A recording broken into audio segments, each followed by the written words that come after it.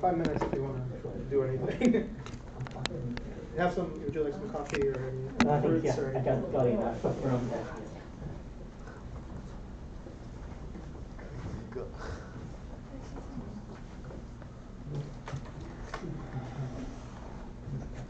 Alright, so Fan, I'm going to log in and see if I can find it. Can you check the live? It's empty in the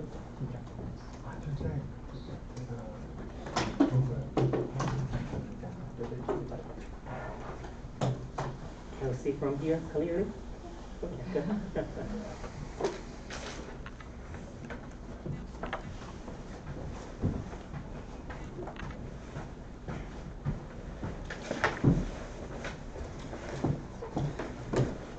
Oh, it's too late. It's the wrong title. Wrong title? Can you change? I know it was a mistake on the email. Is it possible to change it, or is it too late? Go to C2 Smart. I think you can change it. Yeah. What is that? This. Oh, okay. No problem. Oh, that email, the title and the link. So you need to change it.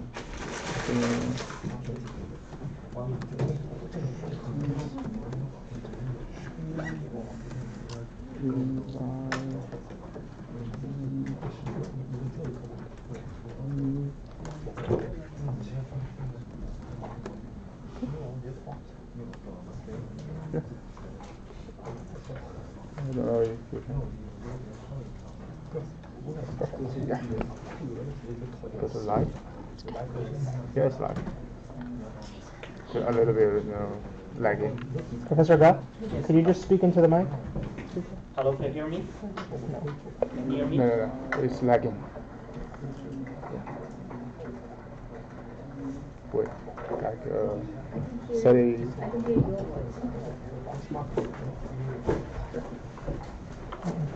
Wait for your voice.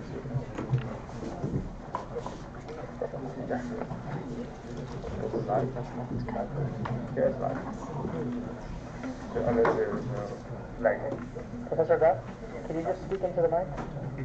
Hello, can you hear me? It's using this. It's using the computer mic. Yeah. It's here. Yeah, it needs to use that mic. That one will go through this one. So why are we using? We need to use that one. It's not working like that. But this one can work well. So why is he wearing the mic? Huh?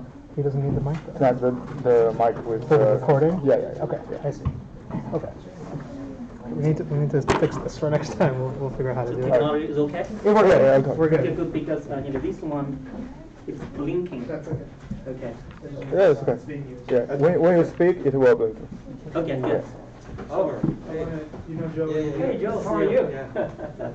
Hey, how are you? Very nice to meet you. 2 more minutes. Yeah. Are you around after it for some minutes? I'm around. I have to teach at 6. Maybe you can sit down with him for half an hour. Yeah. You teach at 6? Yeah. It's a lot of it's all the Yeah, you're not after I see, yeah, that's excellent. It's a good thing, like, because usually, like, you offer classes. Yeah. How have you been? Oh, good. It's going well. It's kind of just last Thursday, and we because of this IAPI meeting, and we were in the session, and they asked if I can come. Can you share the contracts with them? I'll be in the So one of my PhD students, Christian, he's probably been contacting you. Yeah. It's quite a few of my students, they did the survey and end up finding you a good research. Oh, okay. Yeah. But we can at the... Yeah. Send it to I them. mean, if it's not too inconvenient, they want to come down and Yeah, I think, yeah, I'll definitely do that, yes, because I think this Christian is actually close to economics. Okay. He's trying to do Okay.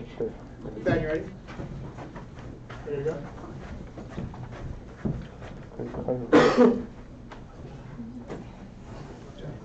All right, thanks everyone for coming. I want to introduce Professor Oliver Gao from Cornell University. Oliver is the director of CTEC, the University Transportation Center at Cornell, similar to C2 Smart.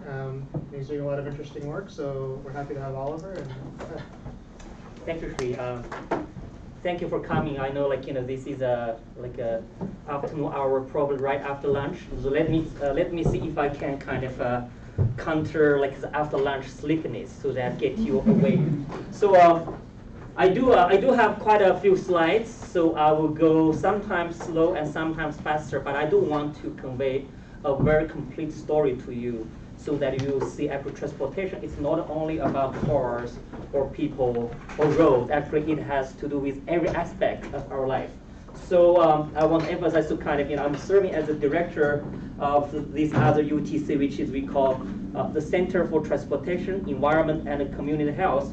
But in the meantime, at Cornell, I have been also serving as the director of Cornell System Engineering, and I find actually these two things they're linked so nicely. So I think if there's anything I would like you to take home today, it's really system thinking about a lot of challenges that we human beings are facing today. So I would like to start my talk by kind of throwing you a question. Do you really believe that we human beings, we are facing a real sustainability challenge? Do you really believe in that? Of course, you can see this word sustainability has been taught for decades, right? We have been used to that. However, have you really thought about does that kind of really strike anything to you when people talk about this word? So I just want to ask one question. Can you imagine? Just today we're living here, we have these kind of stacks here. So every day, on a typical day, the natural resource that each one of us consume every day, if we use all this natural resource to support a person back in the agriculture age, can you imagine how many days that person can survive using our daily consumption? Anyone give it a guess? Let's give it a try. 20 days. 20 days. Any other kind of guess? So I'll give you the answer. It's got 300 days. So the natural resources. Just imagine even the shirts where can you imagine where it comes from? And even an apple you are eating, can you imagine where that apple comes from? Compared to in the agricultural age, a person goes out in the garden, picks up an apple, right? So what I'm trying to today, every day, the daily consumption of natural resources that we are using one day can support a person back in 300 days. So you can see that we are all engineering students. Imagine that if we assume, I think this is a very reasonable assumption, if we assume that the capacity of all the natural resources on this earth, if we assume that there is a capacity, now we're spending it 300 times faster than what people did, all these years back. So it's really this kind of speed that really constitutes this kind of, challenge. Of course, imagine that if we are, even that doesn't strike anything on our mind. Imagine that if you were the second to the last generation on this earth, and if you see your child hanging out there asking for help, but you realize that, okay, since I'm the second to the last generation, it's too late. So I'm trying to use this 300 times faster. Imagine if you were the second to the last generation. And then do you believe our sustainability challenge? So continually, I would like to kind of extend my talk with two questions. The first question actually it has to do with each one of us. What is your most valuable asset? Of course, graduate student, you're going to be working hard to get your degree. After you get your degree, what do you do? You're going to get a job. After you get a job, what do you do? You're going to try to make some money. That will be a part of your asset. After you get some money, you're going to buy a car. And then further down the road, you're going to buy a house with a car. But we all know that as a person, if you don't have this, all the other parts means nothing to you. So you can see that as an individual, the most important asset is actually our health. And speaking of health, look at, as a nationwide, this country, we spend more than 17% of our national GDP on healthcare. What is healthcare? Healthcare is only taking care of people after people get sick. But how often do we ask ourselves, how did people get sick? How can we take preventive measures to prevent people from getting sick? Right? So you can see that this is one thing. And now my second question was, what is a nation's, what is a country's most valuable asset? Obamacare. Obamacare, but is that an asset? I mean, in terms of national asset. So of course, very naturally, you would think of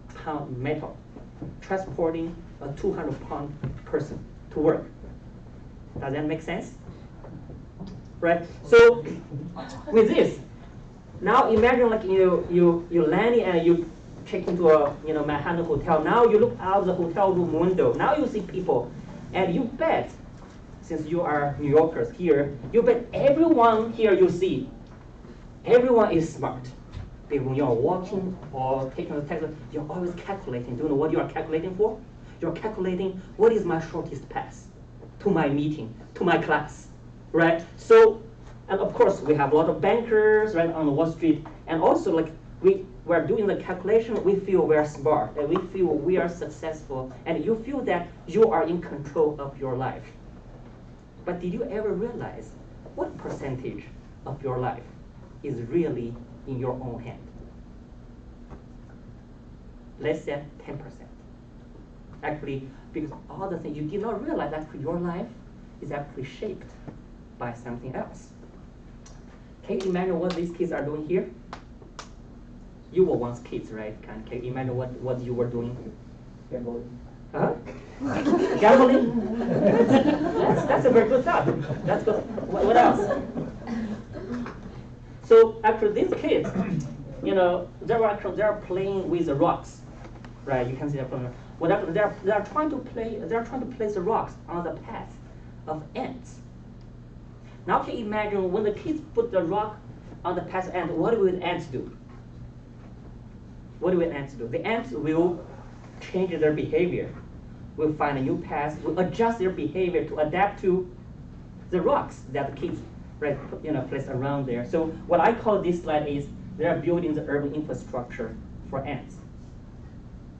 Now let's go back and now look at this picture again, and also let's go back. So you can see that these kids now can you having this in mind, right? They're building urban infrastructure for ants. Now if you go back to these slides, now what do you see in this picture? Rocks, ants. The thing is that because you can see that our lifestyle, the way we live, actually, it's so much shaped by the built environment, by the infrastructure, by the transportation system that has been built. But so kind of my point is that our life, our health, a lot is shaped by the infrastructures such as transportation. So how has our built environment, how has our infrastructure been shaping and affect our health? Let's look at some. Right. So how do you get to the work in the morning? Of course, even think about our kids. Like we send them off to school, and they take these kind of school buses, or you drive. But when we're driving, kind of the one key thing we think about is actually safety, right? Because transportation safety affect our health. You just look at these shocking numbers of the financial cost. So that's why we're working so hard that we want to improve the safety. We want to reduce traffic accidents. Now, assuming that if we take care of all these car accident problems, and then if we're safe, right? Even like for this is actually a picture I took on the back of the driver's seat in Ithaca, a bus driver. You can see that. Do not cross the street in front of the bus because the bus could hit you, right? But did you ever know this?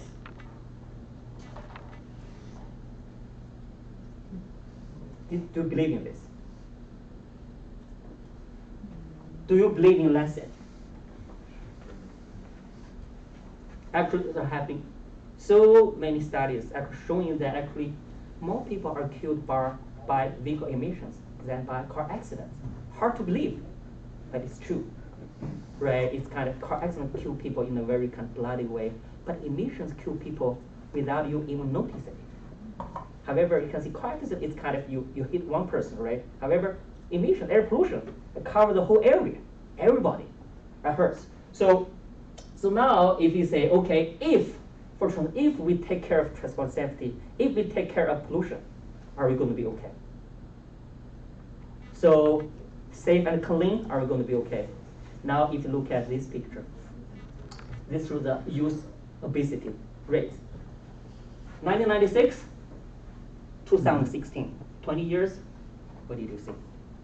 So that also has to do with our transportation, right? We are, just imagine our kids, of course this country we call the nation on a wheel, right? So because of this kind of motorized transportation, like we give up our opportunities to exercise while we are moving. So anyway, to summarize, you can see that we are enjoying very advanced transportation system, the mobility system, but at a very high cost, at a very, very high cost, right? This kind of disability adjusted kind of health cost and also kind of air pollution related health cost. This is not only in the US, this is not only in China, this is actually everywhere. Actually, you probably noticed that in recent years, actually air pollution is now coming back in European countries, Paris, London, right? So all these issues, what is wrong?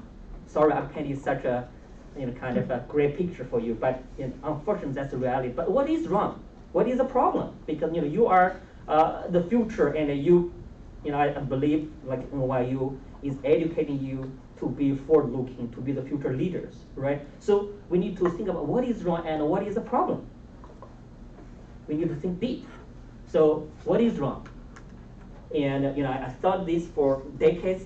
Now I think my conclusion first, I feel our paradigm, our philosophical paradigm for city development is wrong because, and even not only for city, but for everything we do, because we have always been pursuit of efficiency, but we seldom pay attention to sustainability. Look at this.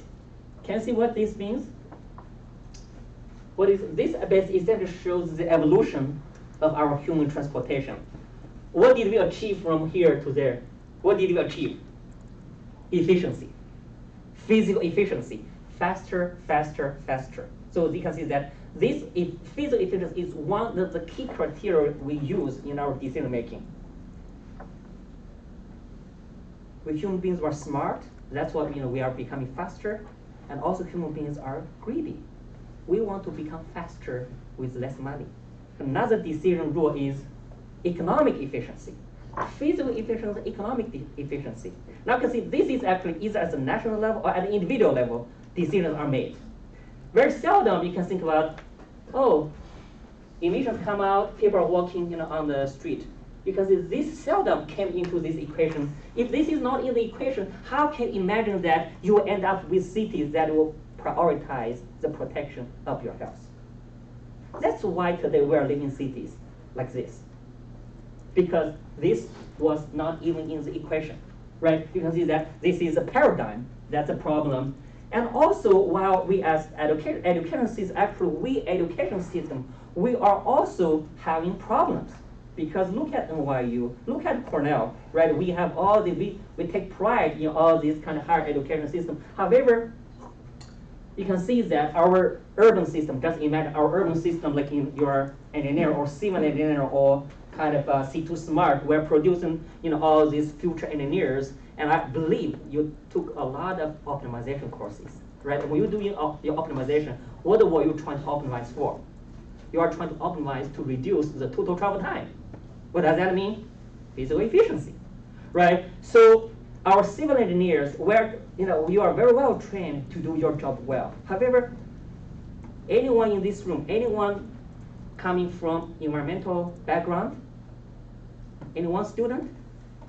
See, zero, right? So, but you can see that we build all these infrastructure systems, but they have emissions into the air. How much do you know, civil engineer, how much do you know about this part? We know very little. However, we have environmental scientists. They buy very expensive equipment, $1 million equipment, and they can measure how bad the air is. They're crying out, our air environment is very bad. But do you think they can solve the problem up in the air? No, because the root of the problem is here in our hands while they identify this problem. Of course, not to mention public health. Do we have any health person in this room? Zero.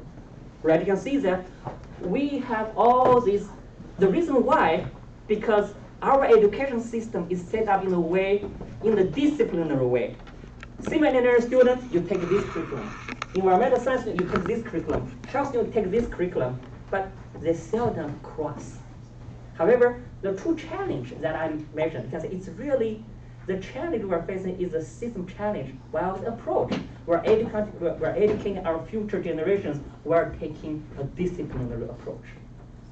So you can see that, that's why, of course, and then civil engineers doing graduate, you end up, for example, transportation consulting or DOT. So you are educated in a silo, and you are going to work in a silo. And environmental people educate in a silo and are working in a silo. So that's kind of one of the key challenges that we need to overcome. So now you probably realize, oh yeah, we have these problems. So are we aware that we are wrong? Yes. I think you can see that it's actually not too difficult for me to convince you that there seems to be something wrong in our society, right? It's very easy to realize we are wrong, but we all know like human being nature. Let me show you another thing.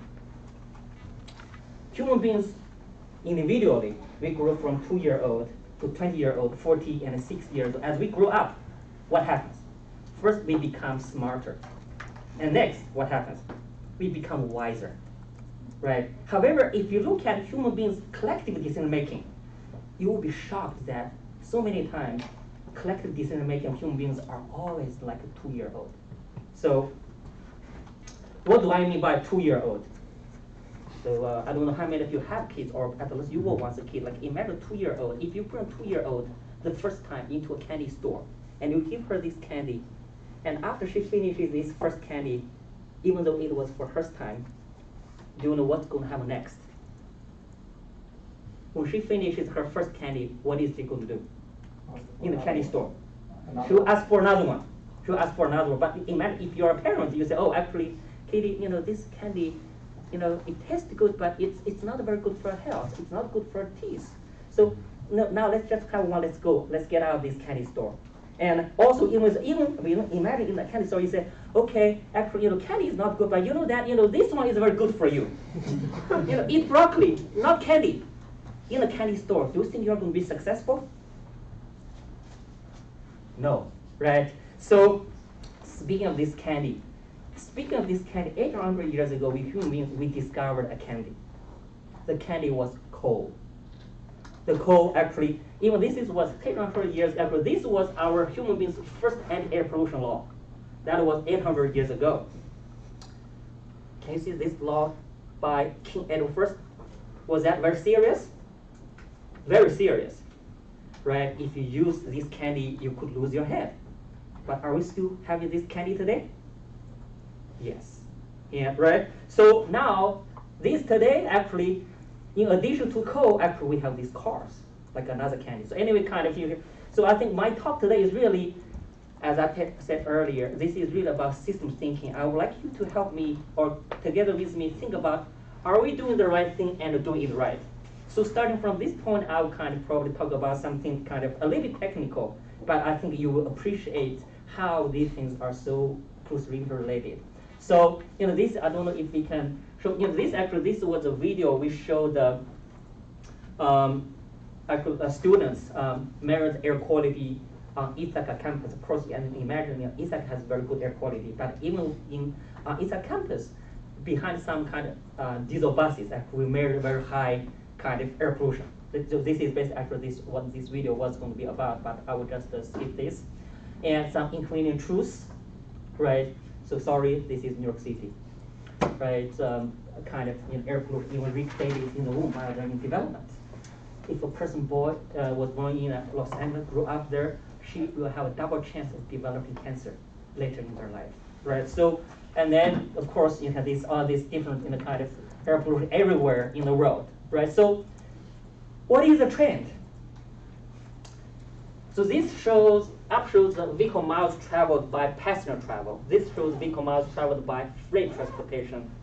And if I tell you one truth, is actually from the 1970s to now, actually, the cars we're driving nowadays, the cars we're driving are 95% cleaner than cars people drove back in the 1970s. What does that mean? Let's kind of, and let's assume all the other things keep the same. If the cars are becoming 95% cleaner, what would you expect for the air quality? Supposedly, you would expect cleaner air quality, but unfortunately not. Because why? Look at this trend. This kind of vehicle miles traveled, this increase essentially canceled all the technological advancement. This is kind of one tricky thing looking at human nature. Whenever we come across difficulty or challenges, we think we're smart. We can design technologies. We rely so much on innovating technologies, but we did very little in managing our own demand. This basically is the demand side. Actually, for the freight transportation, the freight increase is even faster. How many of you have read that famous book by Tom Friedman, The World is Flat? Why the world is becoming flat? What is behind the flattening world? International trade. What is behind international trade? International logistics, transportation, right? So, so this is, the trend is not promising. Here, this is in the U.S. Of course, if you imagine, look at China and India.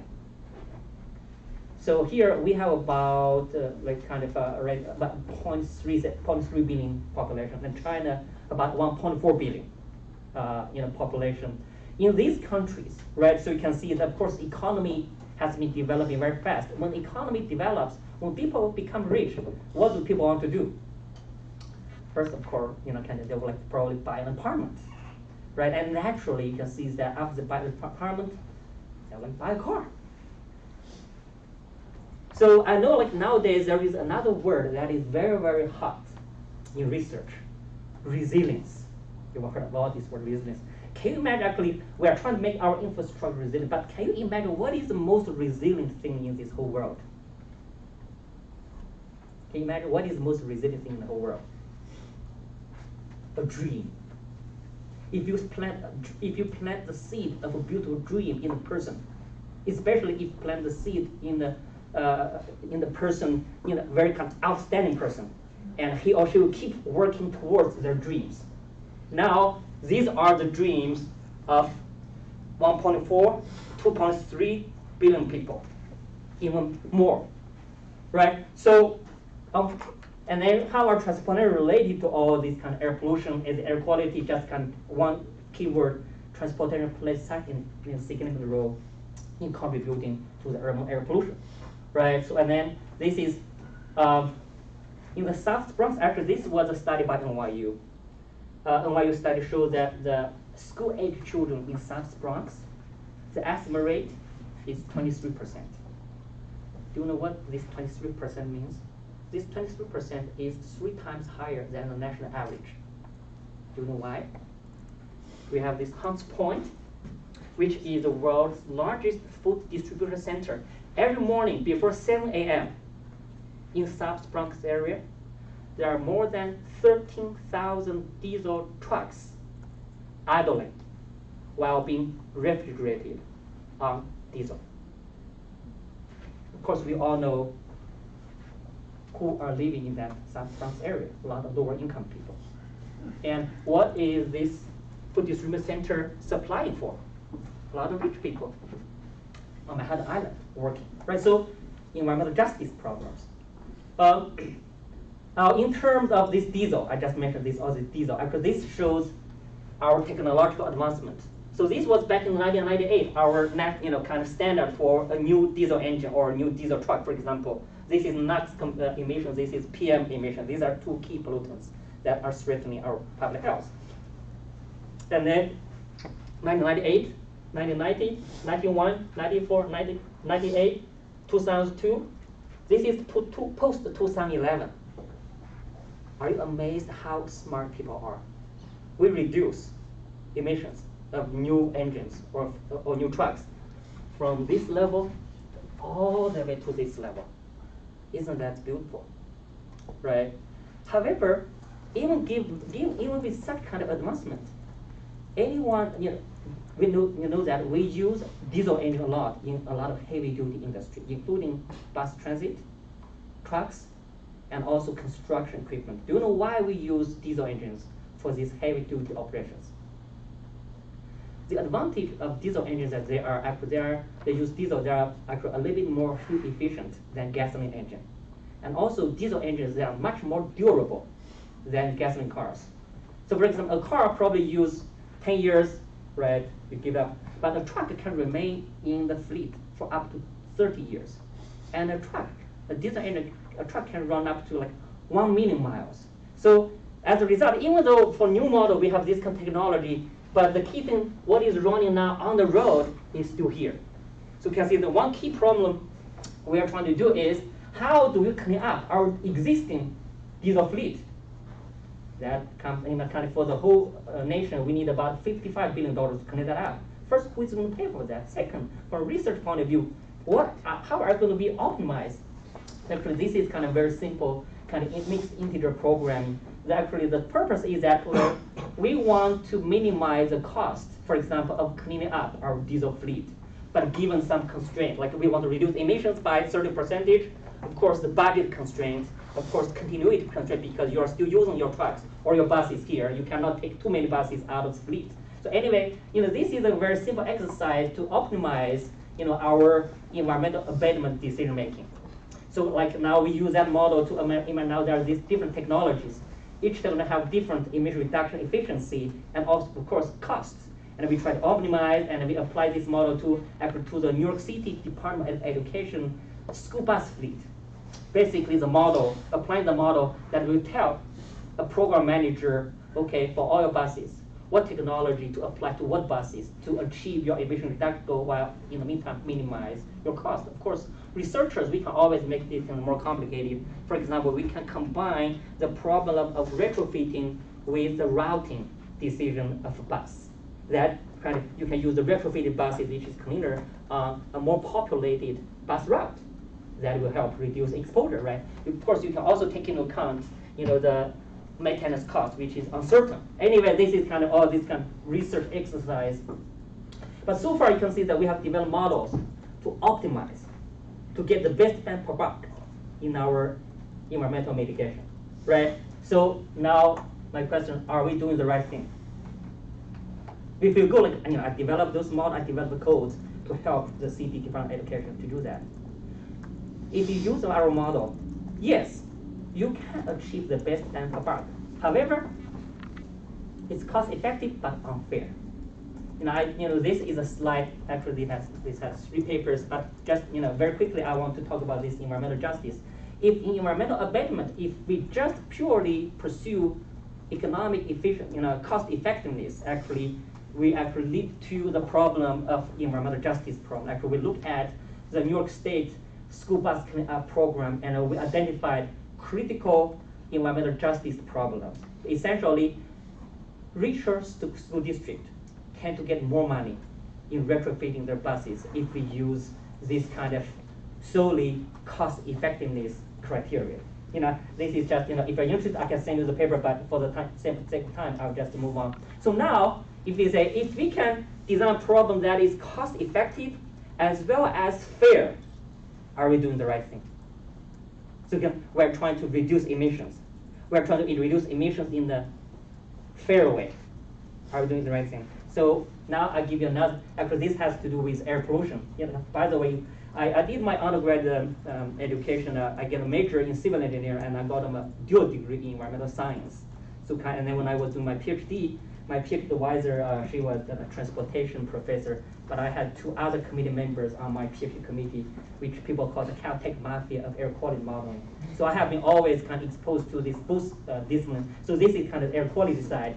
Ozone pollution. Actually, New York City is 8-hour ozone non-attainment area. So ozone actually is hurting public health here in this one. So this is the ozone formation in the atmosphere. Don't worry about this part. Just here, you can see that ozone is not directly emitted in the air. Ozone is actually formed in the atmosphere by volatile organic compounds and the nitrogen oxides with solar radiation. Actually, this you can see this actually in the kind of dynamic sense. And the transportation is a single major source in urban areas for both VOC and NOx. So now, if I tell you, okay, New York City is having ozone problem, and the transportation is a key source for these 2 precursor emissions. For any of you, if you are going to provide a recommendation to the decision maker, what would you say to them to reduce ozone pollution? I think a very natural decision would be, let's control transportation emissions, right? That would be a very natural way. But now, let's look at this. This was a study done. These are the measurement of ozone pollution. You can see that this graph shows the daily cycle of ozone pollution. You can see because solar radiation, right? In the evening, ozone is pretty low, and around noon and 2 p.m., 3 p.m., ozone gets to the top and then goes down, right? It has to do with solar radiation. And what we did is actually we look at the data. These 2 graphs, the left shows ozone concentration by days a week. And this shows NOx. Remember the NOx is the precursor of ozone, also by days a week. So actually this one, when I print it out, it's very clear, but now shown here, it's not clear, but I will let you tell you. You can see that this Sunday, can you see what this Sunday curve? Which one is the Sunday curve? It's actually the Sunday curve is the top, which means the ozone concentration is the highest on Sunday. And the second highest is actually Saturday, and then other weekdays. So this is for ozone. Now here, if you look at on this side, actually NOx, this is the Sunday curve. And the second law is Satiety curve. You are all researchers, right? Now, does this graph kind of make you frowning a little bit? What happened? So, to simply speaking, actually, this what we call the ozone weekend effect that has been observed in a lot of metropolitan areas in Europe, here in the U.S., in LA, in the New York City, Baltimore, Washington D.C. area. You can see that we know that from weekday to weekend, traffic goes down. Of course, emission goes down. However, the ozone concentration goes up. So, is this somehow like a kind of a virtual experiment of our previous policy? That we want to reduce transport emissions so that we can reduce ozone concentration. Now, over the weekend, traffic goes down, emission goes down, but ozone goes up. What is the problem? So actually, I'm using this. I can kind of let you know that, of course, and we try to look into why is ozone concentration higher. Actually, we take the first derivative of those ozone curves. This basically shows how fast ozone is formed or destructed in the day.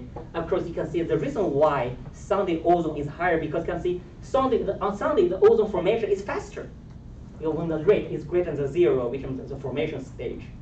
So now our question becomes, why is ozone accumulation faster on Sunday? And we move on to that. So actually, this is very quick. This kind of, this environmental science, this shows like a contour plot. But it's basically showing that actually, if in an experiment in the lab, if you put VOC, different concentration VOC and different concentration NOx into a lab, and then you try to measure the formation. Actually, this is how ozone is going to form the contour plot. This ridge, above this ridge, we call the VOC limited air quality. If you follow this green arrow with me, as we go down this green arrow, what happens to VOC? VOC concentration moves down. What happens to NOx? NOx concentration also goes down, but what happens to ozone? Ozone concentration goes up. So in the VOC limited areas, a relative drop of NOx with respect to VOC will stimulate ozone formation. Right? Now, if I tell you that actually heavy-duty trucks, diesel trucks, are a major contributor to NOx, and cars are a major contributor to VOCs. With this information and this information, can you conceive some kind of hypothesis to explain the ozone weekend effect?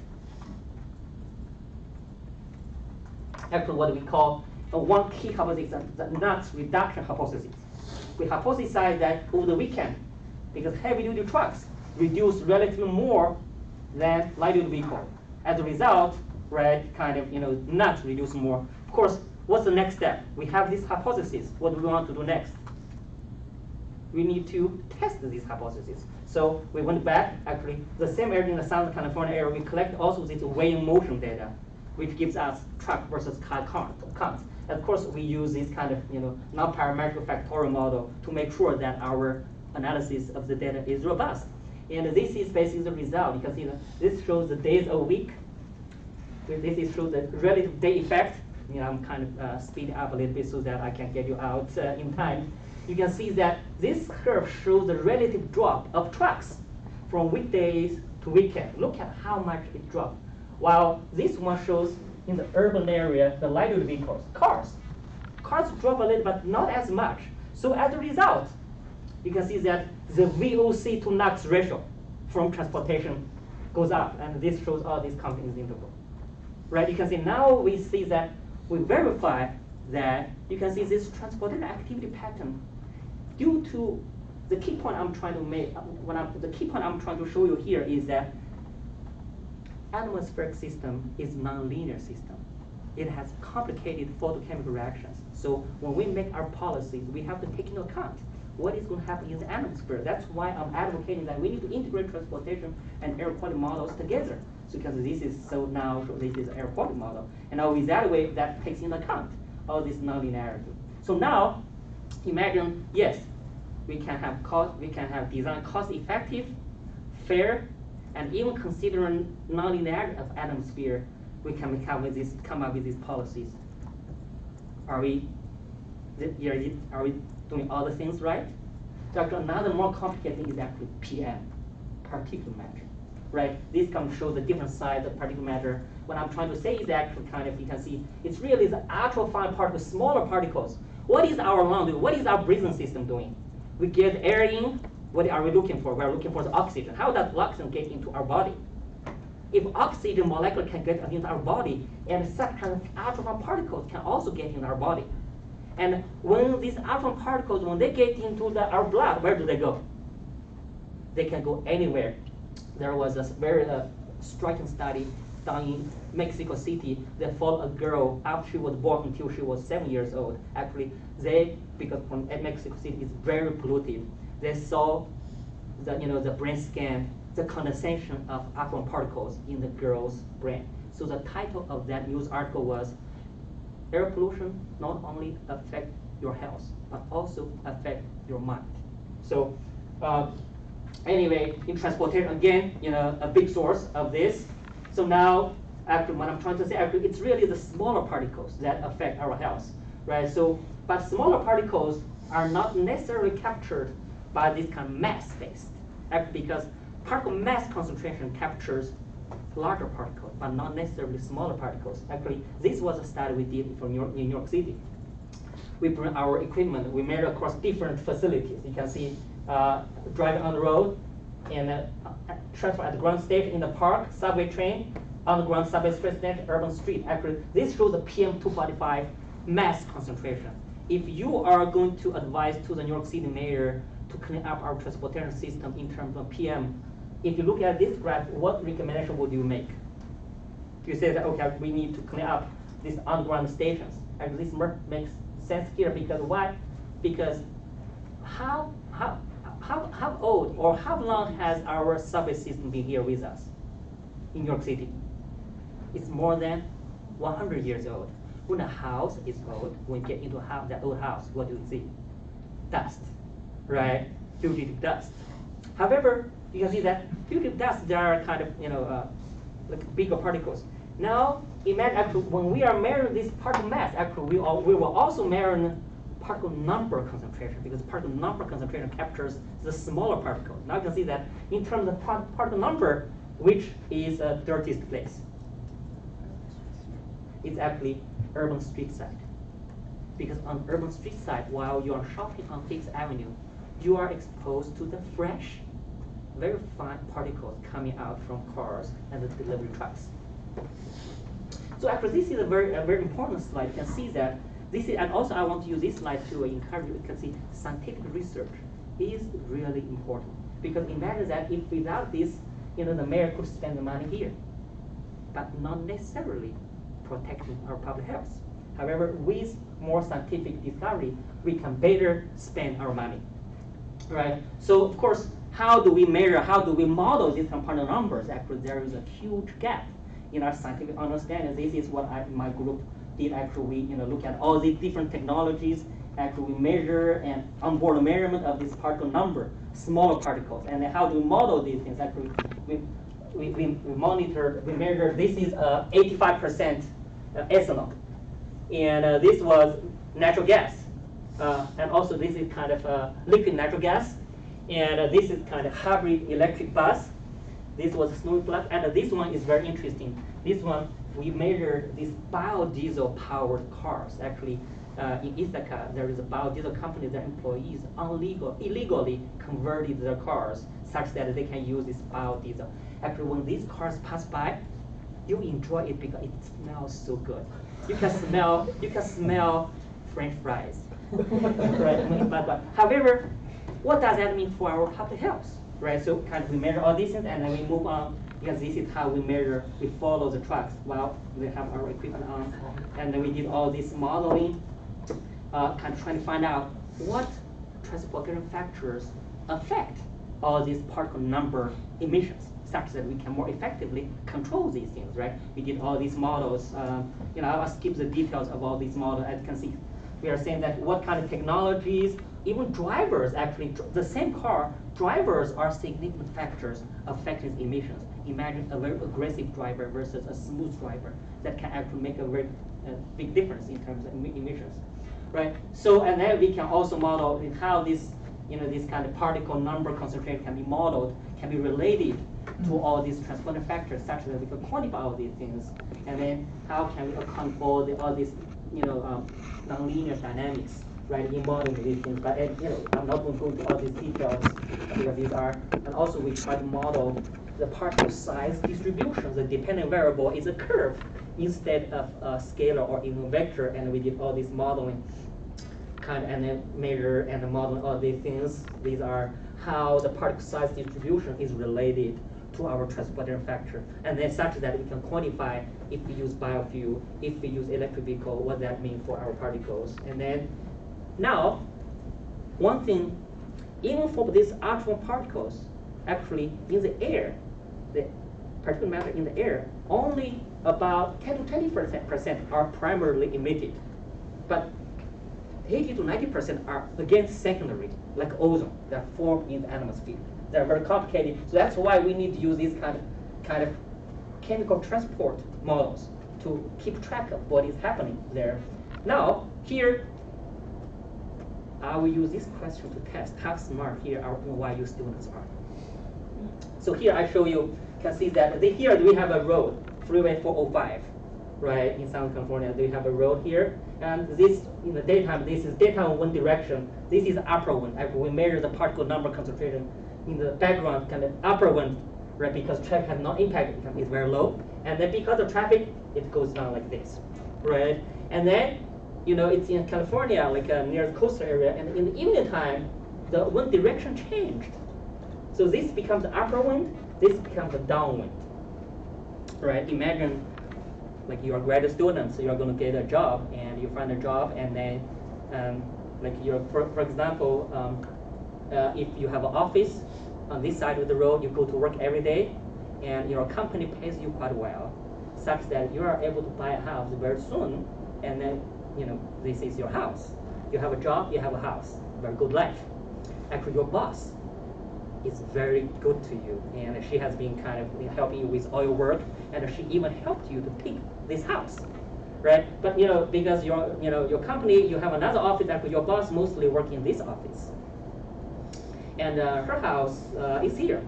So now my question, listen, in these two questions, you and the boss, can I have your name, please? Daichi. Daichi. Yeah. So here in this picture, you and the boss, do you want to be you or do you want to be the boss? You want to be you? Yeah. Okay. How about this gentleman here? What's your name? Abhinav. The boss. You want to be the boss. So now, why do you want to be the boss?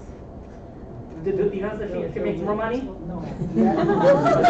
Okay. But also the wind is like during the daytime it's coming towards me, and in the evening it's coming towards the house. So now let's come back to you again. So now do you want to be the boss or do you want to be you?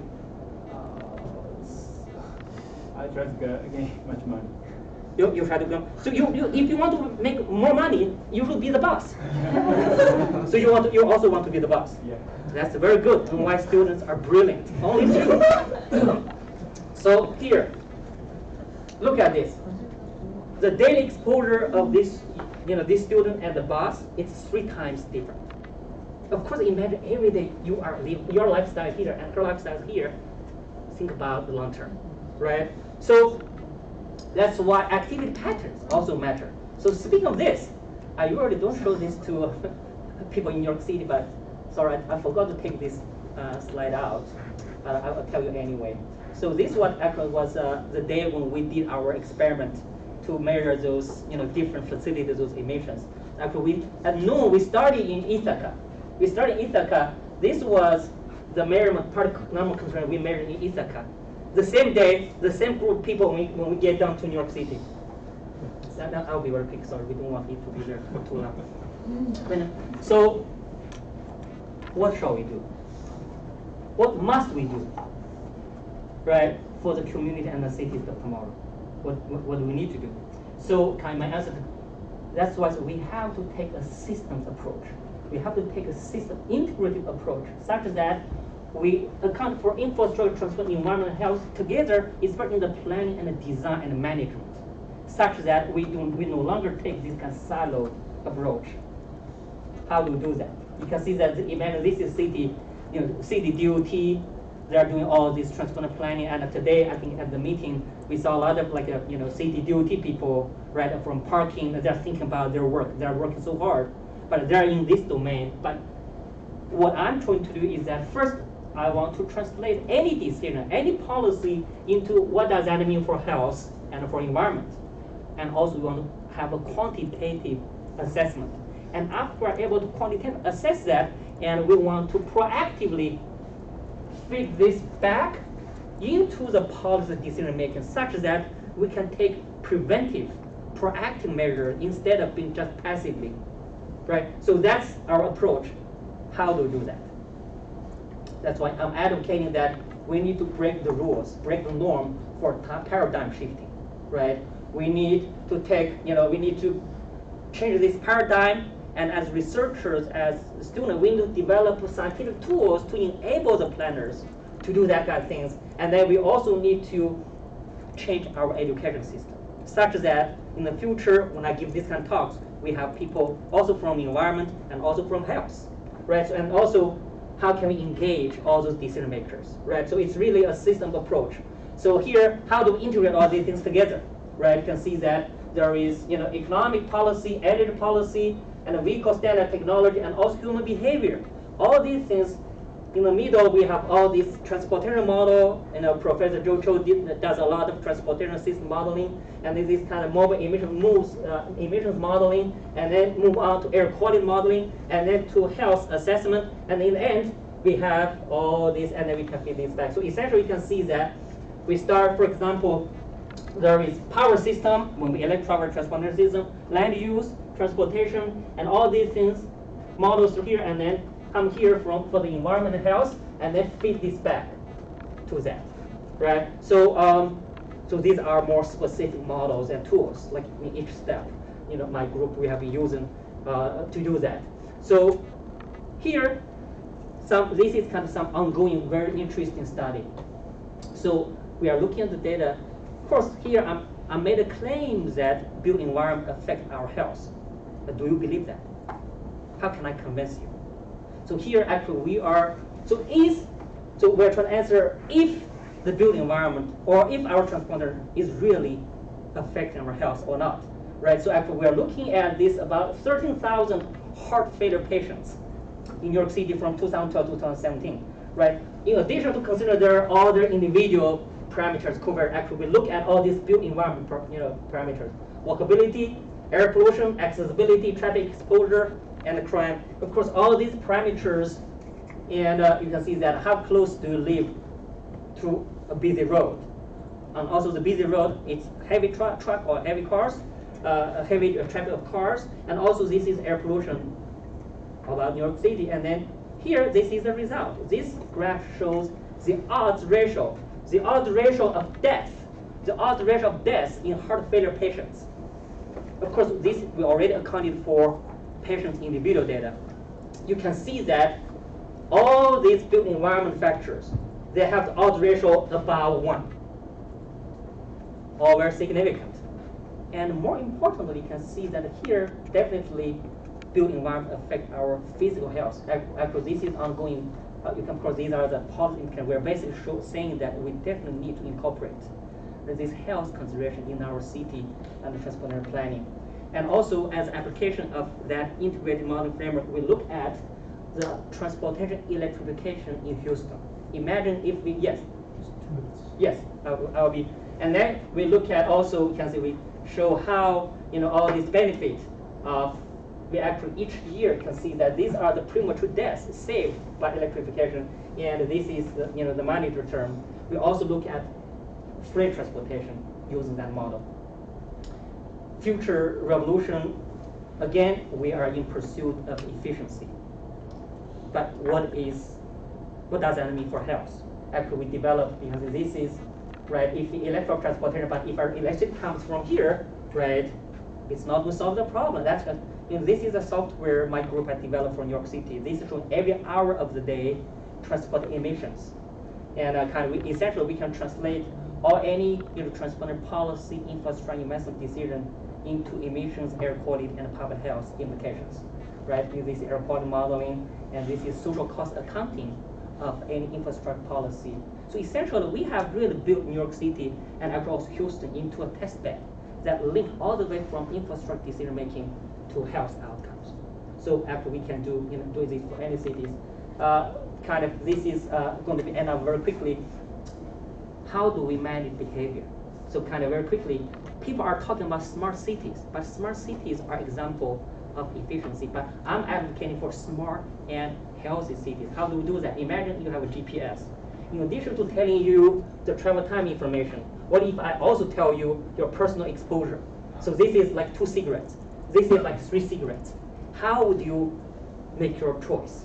Right? Like we did a simulation using literature, using willingness to pay, from the literature. This is we only provide people with travel time information for Fresno, California network, and this was in addition to travel time. We also provide people with air quality information. You can see that actually it can help also reduce congestion.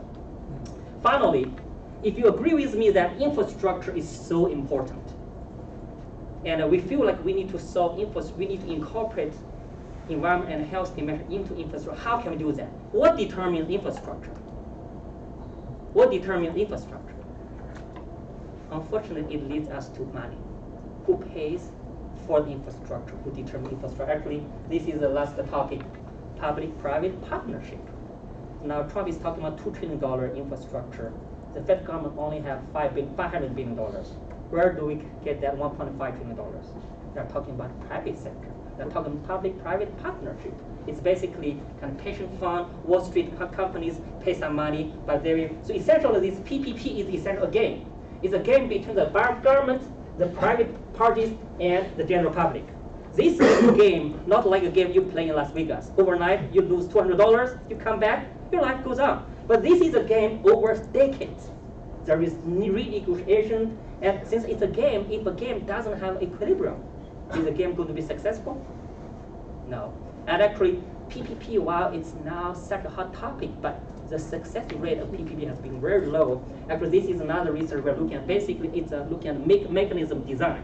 How do we have incentive compatibility to design a game rule, design a contracting rule such that this PPP can be possible? Anyway, you can see that my goal, first goal is to advocate for this multidisciplinary system approach to solve our infrastructure problems.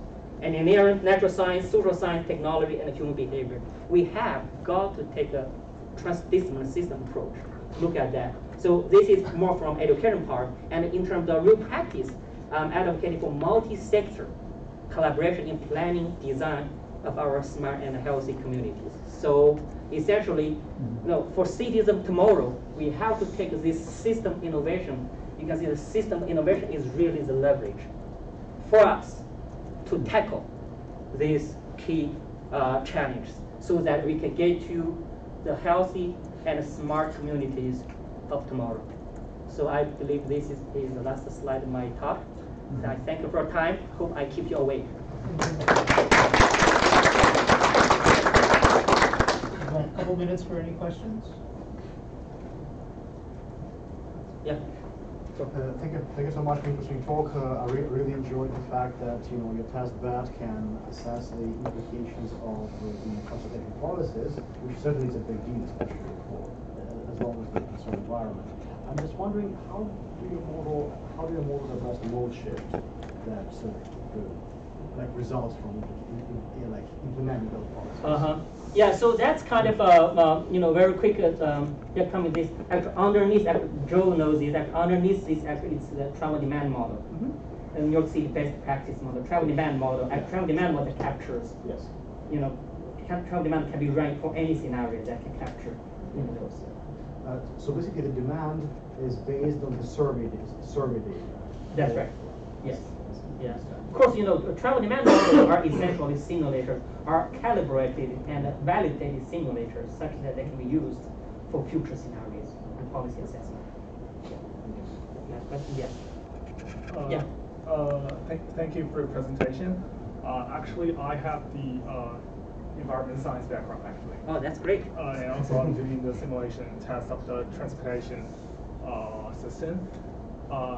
So from my, I totally agree with your argument that we need to have integrated study of this transportation, health, environment study. But from my experience, like these three are totally different tracks of the research. So my question is, how do you make the balance, or how shall we go to the really depths of the research for these three total different directions? Yes, go to the depths. Yeah. That is enough for you to convince people. So, for example, like from a, what am I able to convince you so far? Of course, you can see that first you have the depth. I don't know, you have the environmental background. Of course, here I show the result of all those airport models. But in terms of depth, like imagine if we have environmental people here, if they're asking me about, oh, Oliver, how did you model this secondary PM? How do you model this organic second PM versus inorganic second PM? And you should be able to answer those questions such that your results are on a very good ground. Yeah. Okay. Thank you. Yes, please. I have two questions. The first question is how the number of people killed by emission and the people killed by traffic accidents compare. How do they compare? Yeah, Or how do compute you it? compare the two numbers? Since it's hard to imagine how the number of people killed by emissions are calculated. Yeah, so of course you can see that I just, I cited a study from Lancet. That was published by a group of European researchers back in 2000 in Lancet. Of course, I remember that they did the calculation, but now, I didn't go into the depths. But at least you can see, just think about the rationale. As I mentioned, if a car accident, although across the nation we have so many car accidents, but one car accident at the most impact, for example, say 8 people. Imagine you have 4 people in one car, 4 people in another car. When they crash, 4 people, right? However, air pollution. If we have air pollution in this room, see how many people are affected, right? You can see that, and also, it's not only mortality. It's also you can see that, like the loss of work days due to sickness because of air pollution, right? No matter what, I think it's kind of those numbers or those studies, I think kind of really gives us rings the bell to us, such that I think we should also pay attention to those aspects which we did not before. Yeah. Yes, makes sense. And the second question is about your hypothesis. So can your study show the causal relationship between NOx and PM2.5, or just the correlation? So actually, you can see that. Not here.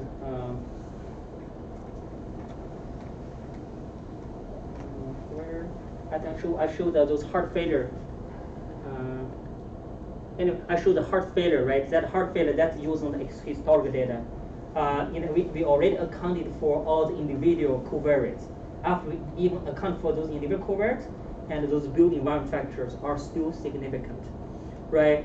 But still, I would say that it's a very strong association. But for you to prove causality, you should have like kind of a time series and look at delta and correlate the delta.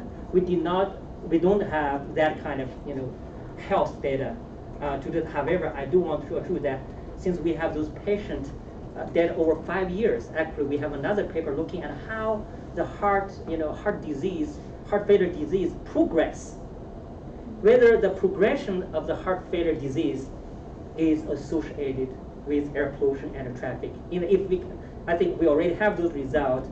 That result is showing, at least gives us a better support of a causality, but still I don't want to claim the causality because it's from a rigorous point of view, the data doesn't support like a causality study yet. Yes. Last one, and then if anyone wants to follow up with Professor Gao, you can do that. Yeah. Go ahead.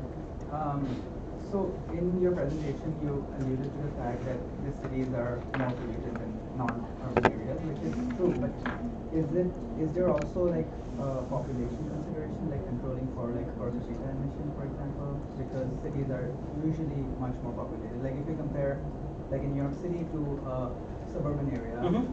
Less people drive personal cars, like a lot of people take transit here. So is there also that controlling for the amount of people who live in this area? So are you talking about like kind of per capita? Yeah. Per capita. So actually, you know, New York City, given the size, actually New York City, you know, with its nice transit system per capita, actually New York City is relatively low, like even compared to other cities.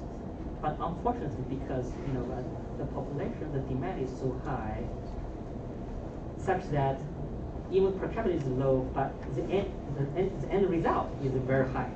The end result pollution is very high, and when the result pollution is high, and you have so much population density, the impact is also high. That's why actually New York City is ranked #1 in terms of diesel risks in this country.